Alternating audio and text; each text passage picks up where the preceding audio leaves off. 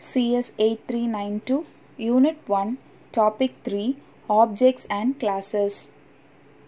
Objects. Object means a real-world entity such as pen, chair, table, etc. Any entity that has state and behavior is known as an object. Object can be defined as an instance of a class. An object contains an address and take up some space in memory. Objects can communicate without knowing details of each other's data or code.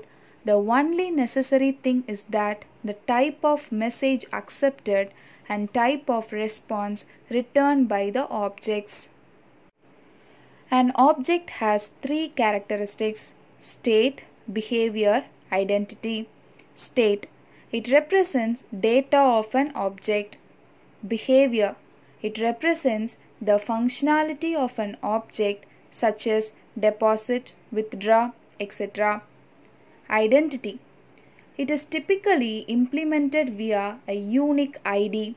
The value of the ID is not visible to the external user, but it is used internally by the JVM. JVM means Java Virtual Machine, to identify each object uniquely. Classes.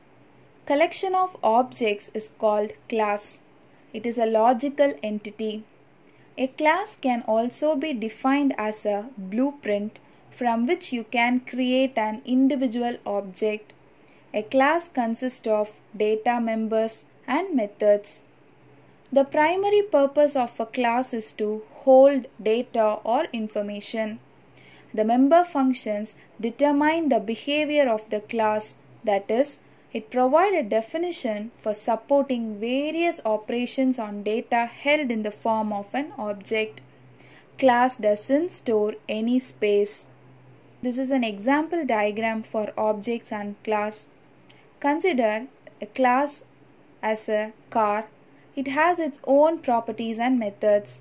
Car has two objects, that is Ford and Toyota. Ford has its own properties and methods.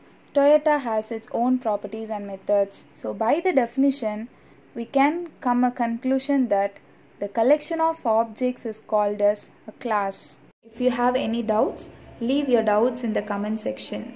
Thank you.